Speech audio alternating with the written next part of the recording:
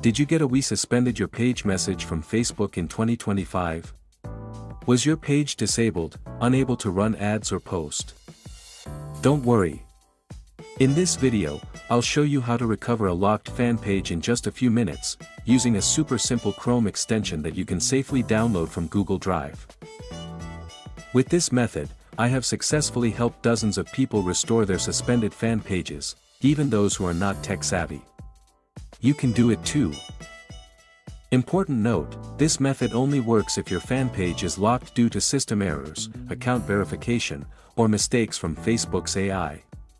If you violate serious policies, the possibility of recovery will be lower. First, download this special extension from the link I left in the description. This is a .zip file that I have tested, no virus.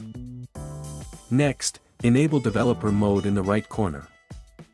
Reopen the zip file you downloaded earlier, extract it by clicking on the wizard and extract file here. Now you will see the extracted folder. Hold left mouse button and drag in.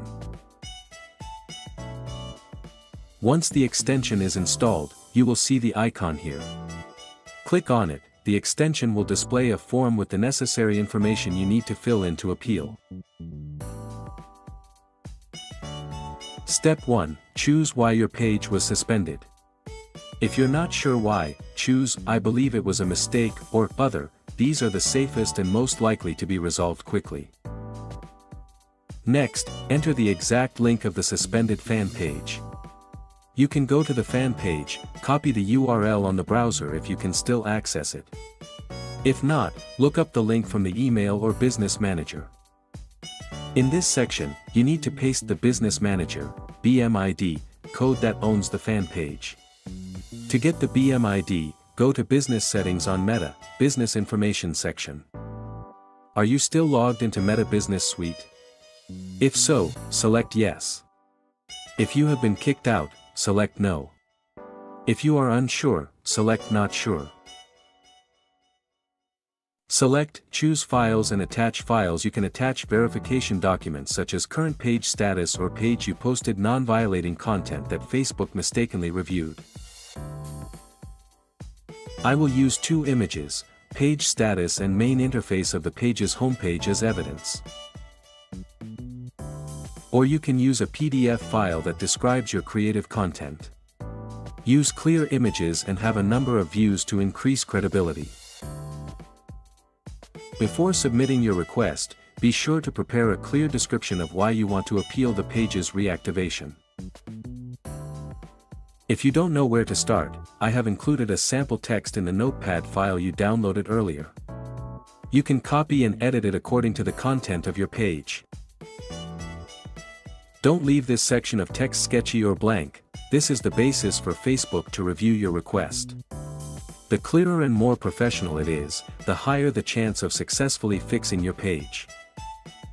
After filling in all the information, just click Submit at the bottom of the form. The system will send the appeal to the support department. Please be patient and wait from 10 minutes to 3 business days.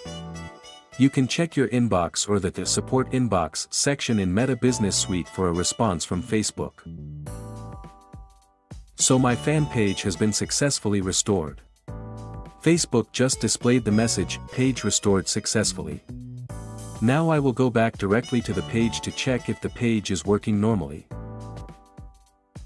And here, I went back to the page status section, and as you can see, the notification line has changed to "Page has no issues."